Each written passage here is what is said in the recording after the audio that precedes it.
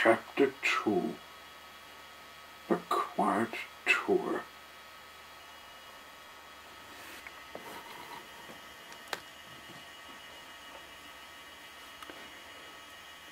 The next morning, Harry awoke.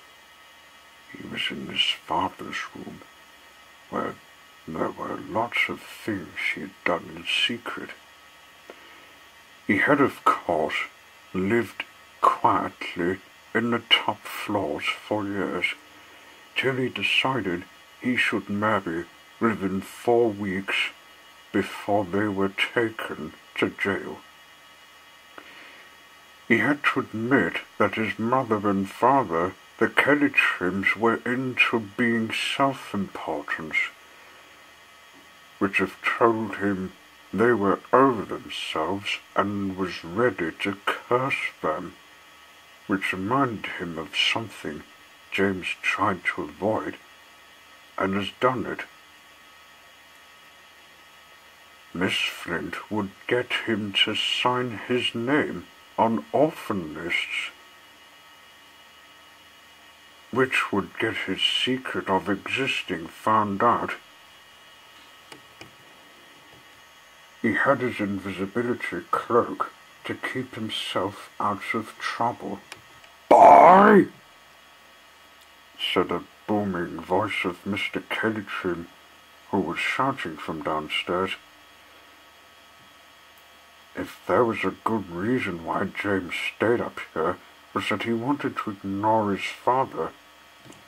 Harry suggested he should ignore his stepfather. He started looking round in the top floors with the cloak on. "Boy!"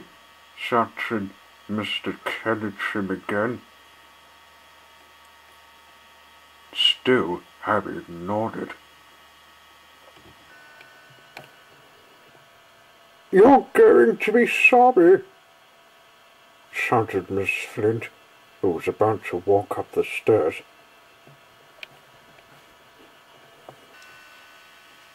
Having heard that threat from Miss Flint, his father's sister, he muttered a spell to break the stairs.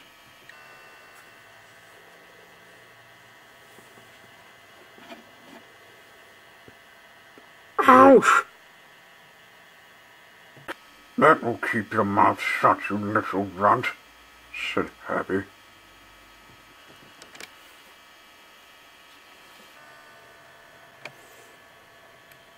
Miss Flint, limping off the wreck, was hurt.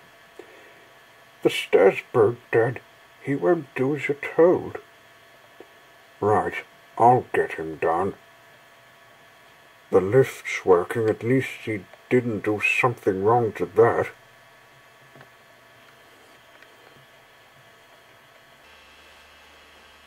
Harry walked everywhere on the top floors till he visited the library.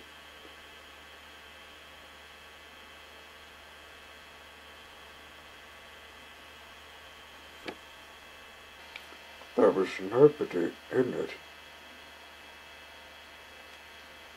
Of course, the library had been empty. James had been visiting it, for the Kellytrims were never more educated. They never visited the library. With a bit of a look inside, he had a peep of finding the book of interest.